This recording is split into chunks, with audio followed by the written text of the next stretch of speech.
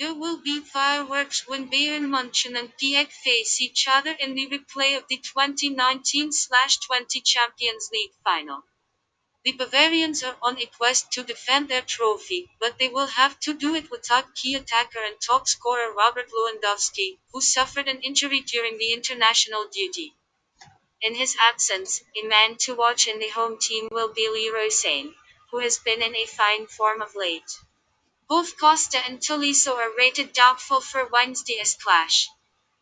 Les Parisiens, on the other hand, are eager to get revenge on XCB for the defeat in the last season's Champions League final. Mauro Pochettino can count on Florenzi, Bernat, Kurzawa, Letelier, Paredes, and Verratti for the first leg, while Ola Cardi, Danilo, Diallo, Keane, and Kerrer are rated doubtful for the game. Anyhow, a close encounter is on the cards at Allianz Arena, and we are tempted to put our money on draw. This match will be played on 07/04/2021 at 22 o'clock. Prediction 1-1.